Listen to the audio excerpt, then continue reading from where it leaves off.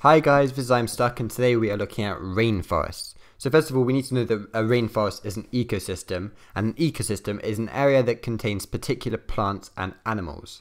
So in rainforests, no matter what season, the weather is both hot and wet all year round. Now the reason that it rains quite a lot in rainforests is because of convectional rainforest.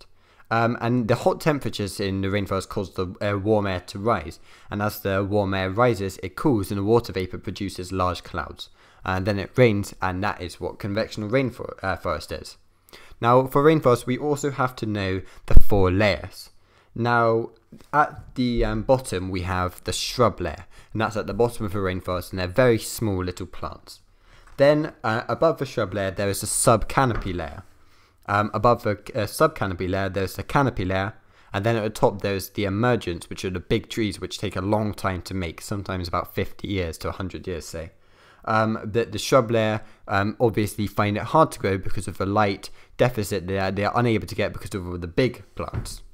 So now we're going to look at why are rainforests such important ecosystems.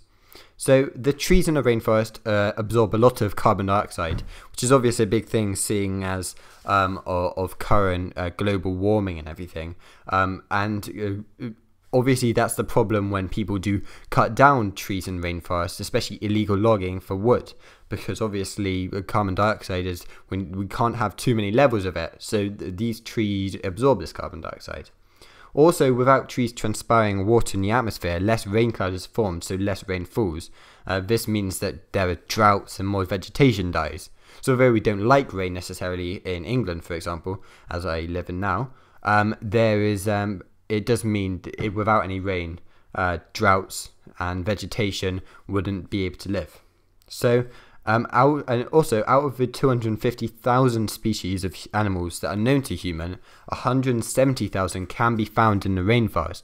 Now, obviously that's a big amount, so that means that only 80,000 are not can't be found in the rainforest. So obviously if rainforests were to be destroyed, that's a lot of species which we are missing. Forests can also act like a bit of a sponge. They hold rainwater and they release it slowly, and this reduces the chance of floods and droughts, which is obviously good. Also, 80% of the food we eat originated in rainforests, which is obviously, without rainforests we might not eat a lot of the things that we have today. I know, for example, palm oil grows in rainforests, and obviously most of the things we eat actually contains palm oil.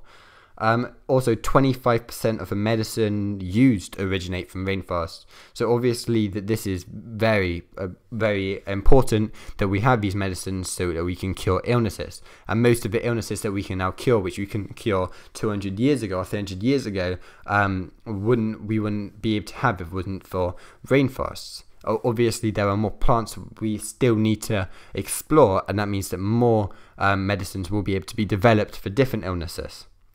So finally, I'm just going to say you also need to know what biodiversity is, and the number and types of organisms in an area is known as biodiversity, and tropical rainforests have the greatest biodiversity on the planet. So that's another important reason why rainforests are such important ecosystems, and we have to protect them. So thanks for watching, and please subscribe. See you soon. Bye.